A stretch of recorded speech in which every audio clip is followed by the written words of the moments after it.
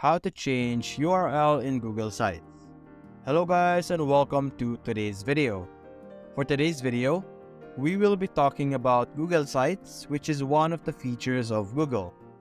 Now the first thing you're going to do is you're going to open the site that you would like to change your URL on. For example, we're going to change the URL of this site over here. We're simply going to open this.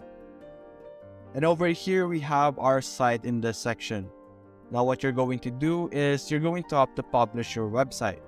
After publishing this, you will have this option over here, which is Publish Options.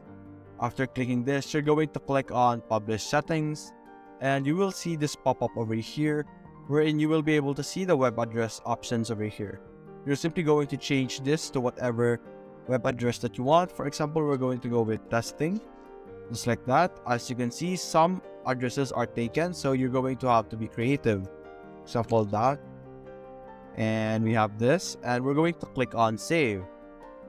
As you can see, it's being saved. Now we can preview this, and as you can see, this is our URL.